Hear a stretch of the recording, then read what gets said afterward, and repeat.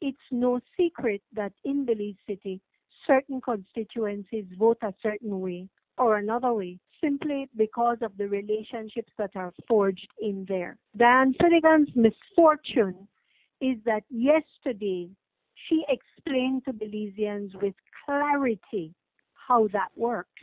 She made it clear that as an aspiring politician, her role was to go and consult with certain people so that she could be guaranteed a vote. She said it most importantly, that they will vote for me. And she had just had to do this thing for them. We've always known that there has been, as you've mentioned, a symbiosis between the politicians and the respective gang leaders in the different communities and what have you. Perhaps the same can be argued.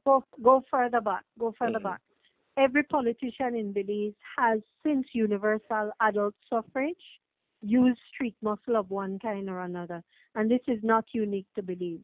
I know this discover nothing here. I don't know Columbus. This is what it is. This is what it's always been. The problem is that the relationship has now deepened and widened into a relationship in which neither can do without the other, or you don't win and you don't control. And that is the way it is.